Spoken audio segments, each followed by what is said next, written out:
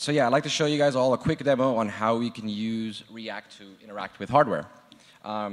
Holding here is an Arduino Uno board, and connected to it is an LED bulb connected to pin 13. And to save me some time and to give you guys all a little demo of Joshua's talk tomorrow on the React Native Playground, I'm going to go ahead and load up the app on the Playground.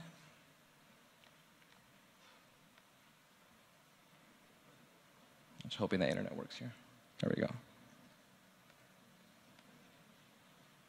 So instead of running this through the simulator, I'm actually going to use the option to run on my device.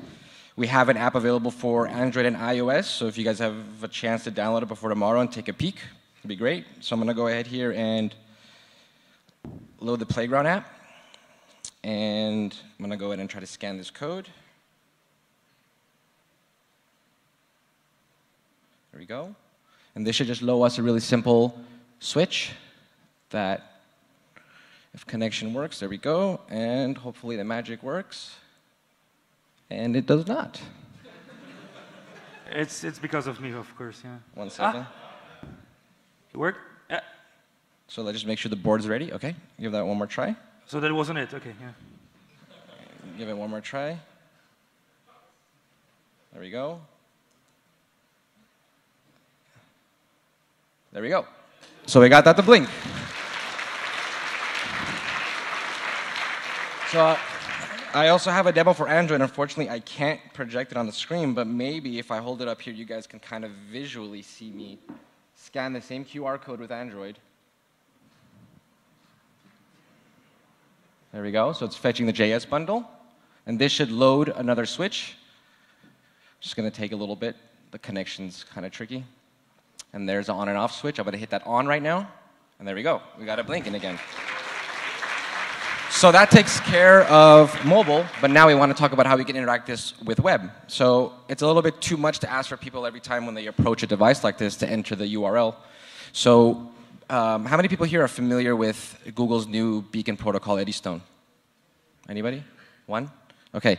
So with Eddystone, it's pretty similar to iBeacon, but with one significant difference is that we're able to actually broadcast URLs via Bluetooth Low Energy. So this thing is fairly new, but one interesting way to interact with it is using Chrome on iOS. So I'm going to go ahead and pull down my notification, and you say right there, it says scanning for physical web objects.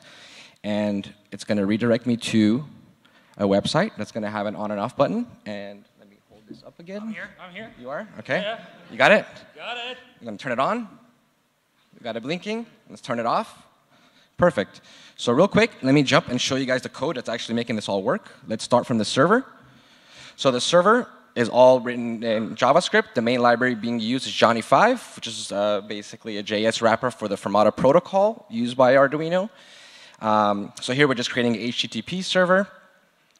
When the board is ready, we're going to go ahead and register an LED on pin 13. We're going to start the HTTP server on port 3000 and start advertising the URL. And how this works right now is we're using socket.io with WebSockets. And here we're setting up the connection and a listener on when the LED is on. We're just going to go ahead and blink the LED. And when we send the LED off, we're going to go ahead and stop it. The cool thing here is on the code for Android and iOS is exactly the same. There's really no difference. Just copy and paste it over. You can see we have the component life cycles here. On initial state, we're going ahead and creating a new I/O. Right now, it's pointing to ngrok that I'm running on my local host. Again, Android the same, and the web version is pretty much the same. The only difference here is instead of rendering a switch, I'm rendering a button. So I think the cool thing here to think about is that from the board all the way up to our clients, both web and mobile, we're programming this all with JavaScript, and that they're all sharing the main dependency. What we're using for this is socket.io. So if you guys have any other questions, you can definitely reach out to me tomorrow. I'll be around. So hopefully that was pretty interesting. Thanks. Cool. Very nice.